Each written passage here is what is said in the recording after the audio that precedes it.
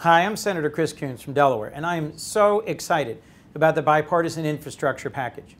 A group of 22 U.S. senators and President Biden have reached an agreement on a $1.2 trillion plan to make the largest investment in infrastructure in our history over the next 8 years. It makes the biggest investment in passenger rail since the creation of Amtrak and the greatest investment in transit ever. It makes investment in our clean energy future. It would fund replacing lead water pipes in our schools and our homes and would help connect every American to high-speed internet.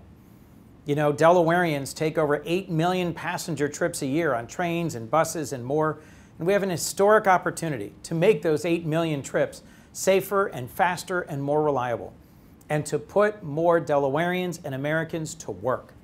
Amtrak helps millions of Americans move up and down our East Coast to get from point A to point B, but it's also integral to our overall economy. Broadband is also infrastructure. As we've recovered from this pandemic, we've all learned that distance learning, that telehealth, and that telework are more important than they've ever been. Our bipartisan plan would close the digital divide and make sure that every Delawarean can be connected to affordable and reliable high-speed internet. These are just a few of the highlights of the investments in this plan. I'm working hard to make sure that it gets to the President's desk and it makes a lasting difference in our state and country.